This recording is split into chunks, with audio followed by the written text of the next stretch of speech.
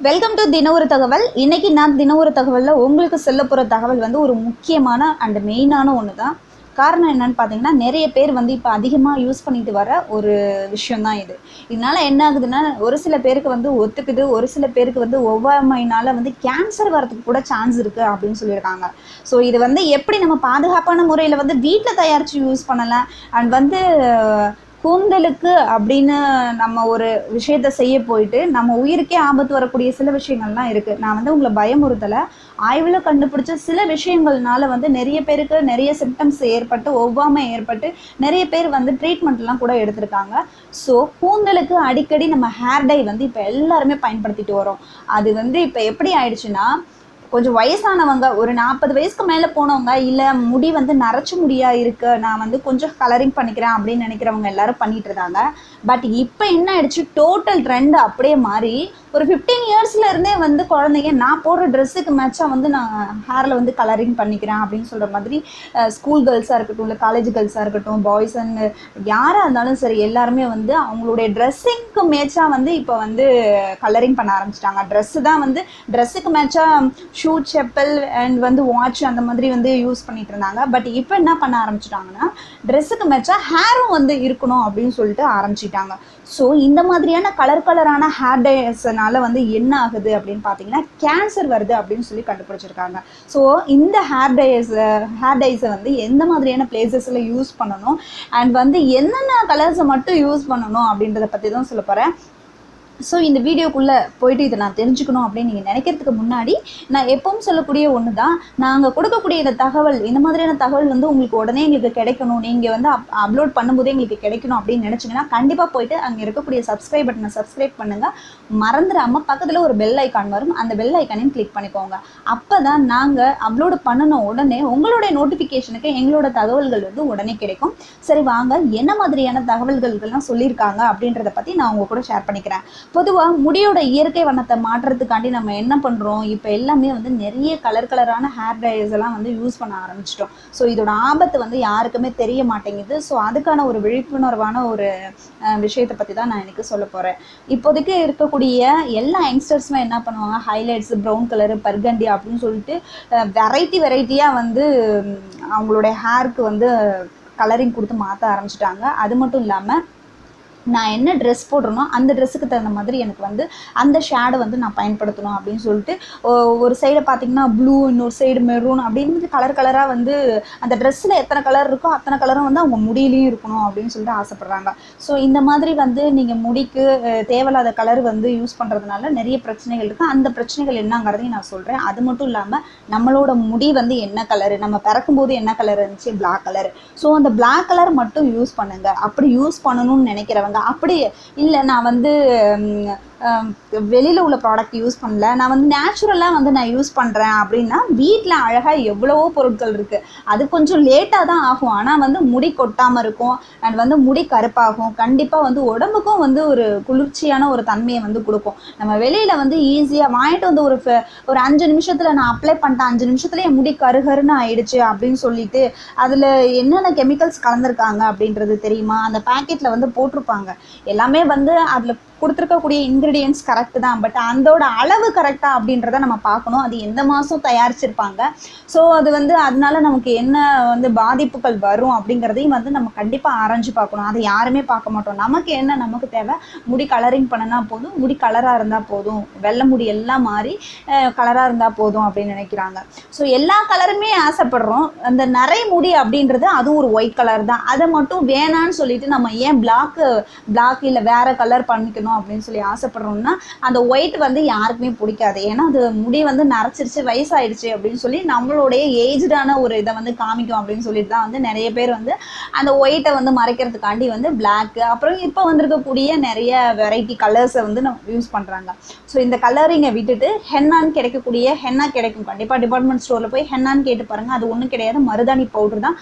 அதுவுமே வந்து ரொம்ப முக்கியம், ஒரு நல்ல மருந்துன்னு சொல்ல முடியும். நீங்கள் கடையில் தான் போய் மருதாணி பவுடர் வாங்கிக்கணும்னு அவசியம் கிடையாது. மருதாணி வந்து இப்போ எல்லார் வீட்லேயும் இருக்கும். ஸோ யார் வீட்டில் மருதாணி இருக்கும், உங்கள் வீட்டில் இல்லைன்னா கூட பரவாயில்ல, பக்கத்து வீட்டில் யார் வீட்டில் மருதாணி இருந்ததுன்னா அவங்களுக்கு அதோடைய மருத்துவ குணம் தெரியாமல் இருக்கலாம். பட் உங்களுக்கு நான் இப்போ சொல்கிறதுனால வந்து மருதாணியோட மருத்துவ குணம் கண்டிப்பாக தெரிய வந்திருக்கும். ஏன்னா மருதாணியில் வந்து நீங்கள் மருதாணி யூஸ் பண்ணும்போது அதோடைய குளிர்ச்சி வந்து நிறையவே, ஸோ நீங்கள் அதை அப்படியே அரைச்சி பேஸ்ட்டாகவே நீங்கள் தலையில் அப்ளை பண்ணலாம். அப்படி இல்லை மருதாணியோட செம்பருத்தி, அதுக்கப்புறம் ஆவாரம் பூன்னு சொல்லுவாங்க, ஸோ இந்த ஆவாரம் பூவு, அதுக்கப்புறம் வந்து பூந்தி கொட்டைன்னு சொல்லுவாங்க, இதெல்லாம் வந்து நீங்கள் மிக்ஸ் பண்ணி அதை அரைச்சி உருண்டையாக வந்து நீங்கள் காய வச்சிடலாம். உருண்டை பிடிச்சி காய வச்சுட்டு அதை அப்படியே தேங்காய் எண்ணெயில் போட்டு நல்லா காய்ச்சி ஒரு மாதிரி அந்த எண்ணெய் நீங்கள் காய்ச்சும் போதே பார்த்தீங்கன்னா நல்லா கருன்னு எண்ணெய் வரும். அதோட கொஞ்சம் கத்தாழையும் போட்டுக்கலாம். அது மட்டும் இல்லாமல் வெங்காயம் சொல்லுவாங்க இல்லையா, வெங்காயச்சாறு, நீங்கள் அதையும் ஆட் பண்ணிக்கலாம். ஸோ அதை நீங்கள் காய்ச்சி முடிச்சுட்டு ஒரு நைட்டு காய்ச்சி வச்சுட்டு பகலில் போயிட்டு நீங்கள் அதை எடுத்து ஃபில்டர் பண்ணணும். அப்போ பார்த்தீங்கன்னா அந்த எண்ணெய் எந்த அளவுக்கு கருப்பாக இருக்குன்னு உங்களுக்கு தெரியும். அந்த எண்ணெயை ரெகுலராக யூஸ் பண்ணிட்டு வாங்க, உங்களுக்கு ஹேர் டை தேவையே கிடையாது. ஸோ ஈஸியான ஒரு நேச்சுரல் டிப்ஸ் இது. ஸோ நீங்கள் இதை ட்ரை பண்ணி பாருங்கள். கொஞ்சம் கஷ்டம்தான். ஒரு லிட்டர் எண்ணெய் வாங்கி வச்சுக்கோங்க. உங்களுக்கு பார்த்தீங்கன்னா ஒரு 2-3 மந்த்ஸுக்கு வந்து அது உங்களுக்கு கிடைக்கும். நீங்கள் டெய்லி அப்ளை பண்ணிவிட்டு, இப்போ டெய்லி குளிக்கிறவங்க வந்து தினம் அப்ளை பண்ணிவிட்டு அதுக்கப்புறமா கூட நீங்கள் ஹேர் வாஷ் பண்ணிக்கலாம். அதனால ஒன்றும் பிரச்சனை இல்லை. இல்லைன்னா அப்ளை பண்ணிக்கலாமா, அப்ளை பண்ணிகிட்டே இருக்கலாமா, தலையிலே இருக்கலாமா, நான் வந்து குளிக்கணும்னு அவசியம் இல்லைனாலும் அதுவும் உங்கள் விருப்பம் தான். ஏன்னா வந்து கத்தாழை போட்டிருக்கிறதுனால ஒரு சில பேருக்கு அந்த ஸ்மெல் பிடிக்காதுன்னு சொல்லுவாங்க. அதனால வந்து நீங்கள் அதோட 2 பீஸ் ஏலக்காய் வந்து சேர்த்துக்கோங்க, கொஞ்சம் வாசனையாக இருக்கும். சரி, ஓகே. இந்த ஹேர் கலர் செய்கிறதுனால என்ன வந்து பாதிப்பு ஏற்படுதுன்னு பார்த்தீங்கன்னா, உங்களோட இளநரையை போக்குறதுக்காக தான் வந்து நீங்கள் வந்து ஹேர் டை பயன்படுத்துகிறீங்க. இந்த டையில் என்ன இருக்குதுன்னு பார்த்தீங்கன்னா அமோனியாவும் ஃபெராக்சைடும் இருக்கும். ஸோ இது கொஞ்சமாக இருந்தாலும் கொஞ்சம் ஹெவியான கலர் வந்து கொடுக்கணும். உடனே வந்து அது பிளாக் ஆகணும். நான் ஹேரில் அப்ளை பண்ணின ஒரு 5 மினிட்ஸில் வந்து அது எனக்கு வந்து பிளாக் ஆகணும் அப்படிங்கிறதுக்காக பிபிடி அப்படின்னு சொல்லக்கூடிய ஒரு வேதிப்பொருளை வந்து அதில் சேர்த்துருப்பாங்களாம். முடியோட இயற்கை வண்ணத்தை மாற்றத்துக்கு பயன்படக்கூடிய இந்த ரசாயன கலவைகளை வந்து நம்ம அடிக்கடி பயன்படுத்துறதுனால என்ன ஆகும்னா கேன்சர் வரத்துக்கு ஆபத்து இருக்குது அப்படின்னு சொல்லியிருக்காங்க. ஆய்வுலையும் வந்து இதை கண்டுபிடிச்சிருக்காங்க. நம்ம பயன்படுத்தக்கூடிய இந்த ஹேர் டைல இந்த பிபிடி தான் வந்து இந்த கேன்சர் நோய் வர வைக்கிறதுக்கு ஒரு முக்கியமான ஒரு கெமிக்கலாக இருக்குன்னு சொல்லியிருக்காங்க. மேலும் பார்த்தீங்கன்னா தோலில் வந்து அலர்ஜி வரும். அதுக்கப்புறம் இல்லைன்னா பக்க விளைவுகள், ஒரு சில பேருக்கு அந்த ஹேர் டை ஒத்துக்காமல் என்னன்னா முகத்தில் கூட வந்து புள்ளியாக ஒரு மாதிரி அலர்ஜி வந்து புள்ளியாக வரதுக்கு வாய்ப்பு இருக்குது. அது மட்டும் இல்லாமல் இந்த ரசாயன தயாரிப்புகளை மண்டை ஓட்டில் படாமல் தான் நீங்கள் வந்து தடவணும். நிறைய பேர் என்ன பண்ணுவாங்க, க்ளவுஸ் போட்டுட்டு நல்லா அந்த ஹேர் டை எடுத்து கை ஃபுல்லாக அப்ளை பண்ணிவிட்டு ஸ்கால்ஃப்லலாம் படுற மாதிரிலாம் ஒரு சில பேர் அப்ளை பண்ணிகிட்டு இருப்பாங்க. இது எவ்வளோ பெரிய ப்ராப்ளம் அப்படின்றது அவங்களுக்கு தெரியாது. ஸோ அதுலேயே போட்டிருப்பாங்க, நீங்கள் ஹேர் டை வாங்கிட்டு வந்தாலும் சரி, ஹேர் டைலேயே உங்களுக்கு வந்து என்ன அப்படின்னு சொல்லி எப்படி யூஸ் பண்ணணும் அப்படின்றது யூஸிங் மெத்தட் வந்து அதில் போட்டிருப்பாங்க. ஸோ அதை பார்த்து தெரிஞ்சுக்கோங்க. நான் வந்து யூஸ் பண்ணுங்கன்னு சொல்லலை, நான் பண்ணாதீங்கன்னு சொன்னாலும் நீங்கள் பண்ணாமல் இருக்க மாட்டீங்க. ஸோ அப்படி பண்ணக்கூடியவங்க வந்து யூஸிங் மெத்தட் என்னன்னு தெரிஞ்சுக்கிட்டு முடிக்கு எந்த பாதிப்பும் வராத அளவுக்கு பண்ணுங்க. அண்ட் வந்து உங்களுக்கும் எந்த ப்ராப்ளமும் வராத அளவுக்கு பண்ணுங்க. இதோட ஆபத்து என்னங்கிறத நான் சொல்லிட்டேன். ஏன்னா இந்த பிபிடி வந்து கேன்சர் நோயை வந்து உருவாக்கும் அப்படின்னு சொல்லியிருக்காங்க. மேக்ஸிமம் வந்து இந்த ஹேர் டை யூஸ் பண்ணுறத விட வீட்டில் நீங்களே நேச்சுரல் ஆயில் தயாரித்து யூஸ் பண்ணிங்கன்னா அது உங்களுக்கும் நல்லது, உங்கள் உடம்புக்கும் நல்லது.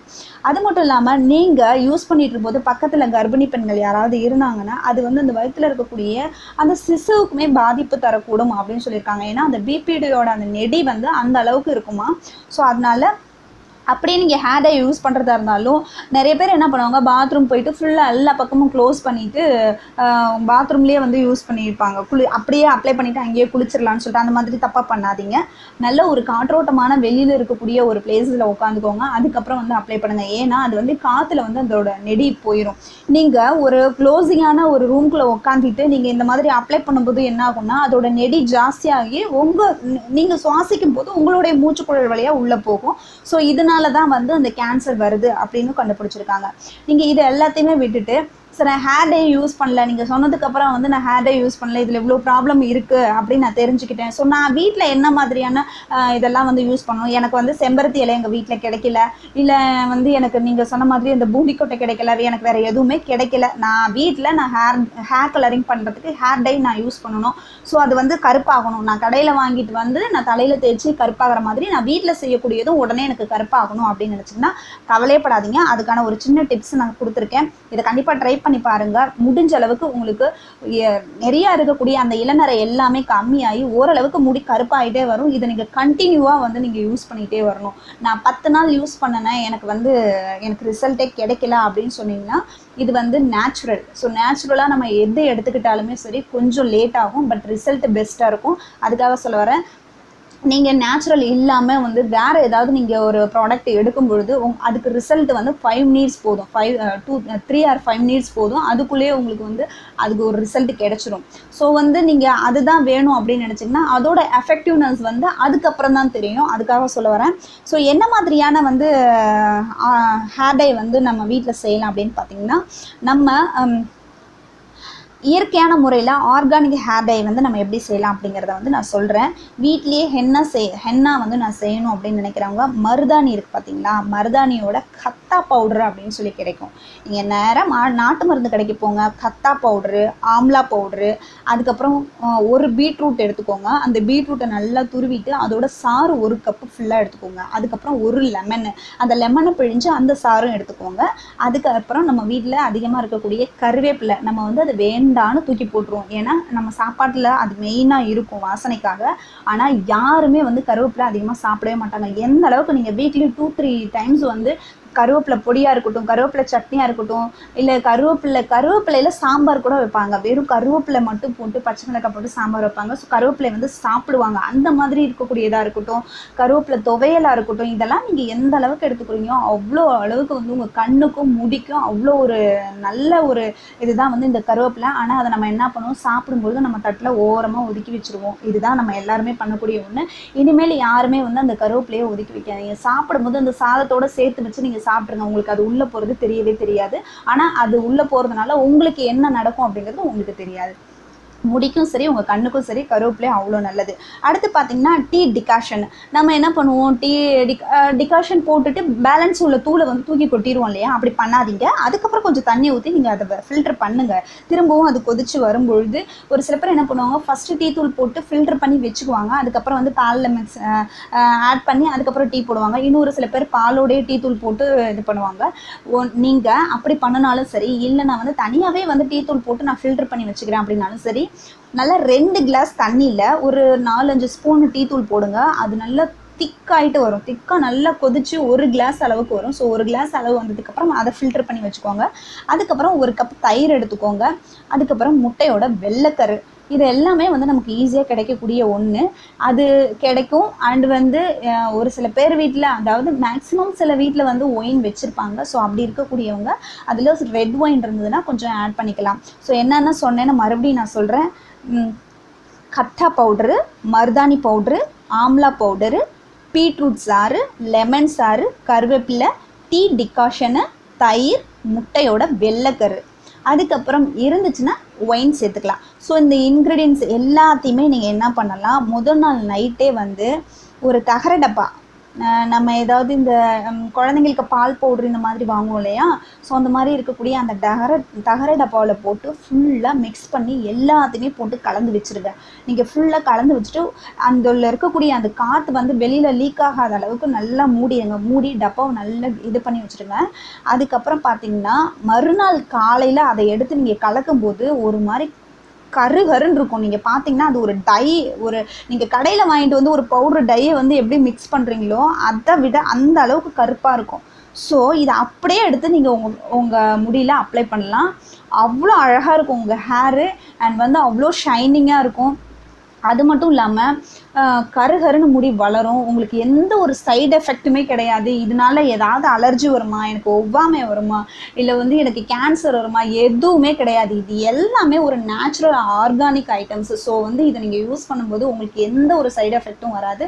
முடிஞ்ச அளவுக்கு நான் சொன்ன இந்த எல்லா இன்க்ரீடியன்ஸுமே யூஸ் பண்ணி நீங்கள் ட்ரை பண்ணி பாருங்கள். கண்டிப்பாக நீங்கள் வந்து ஹேர் டை யூஸ் பண்ண மாட்டீங்க. அதுக்கப்புறம் நீங்கள் வீட்லேயே நீங்கள் தயாரித்து யூஸ் பண்ணுவீங்க. நான் சொன்ன இந்த தகவல் உங்களுக்கு பிடிச்சிருக்குன்னு நினைக்கிறேன். அது பிடிச்சிருந்ததுன்னா கண்டிப்பாக லைக் பண்ணுங்கள். உங்களுக்கு யூஸ் ஆகலை, நான் வந்து ஹேர் டை தான் யூஸ் பண்ணுவேன் அப்படின்னா உங்களுடைய ஃப்ரெண்ட்ஸுங்களுக்கு யூஸ் ஆகும் இல்லையா, ஸோ அவங்களுக்கு வந்து நான் ஆர்கானிக் லைனில் போகிறேன் அப்படின்றவங்க வந்து ஸோ நான் இந்த நேச்சுரல் ஐட்டம்ஸ் வந்து லைக் பண்ணுவாங்க. ஸோ உங்களுக்கு பிடிக்கலனாலும் பரவாயில்ல, உங்களோட ஃப்ரெண்ட்ஸுங்களுக்கு ஷேர் பண்ணுங்கள். வேறு ஏதாவது தகவல் வேணும்னா கீழே உள்ள கமெண்ட் பாக்ஸில் கமெண்ட் பண்ணுங்கள். ஒருவேளை யூஸ் பண்ணவங்களுக்கு இது யூஸ்ஃபுல்லாக இருந்துச்சுன்னா கீழே உள்ள கமெண்ட் பாக்ஸில் கண்டிப்பாக கமெண்ட் பண்ணுங்கள். தேங்க்யூ.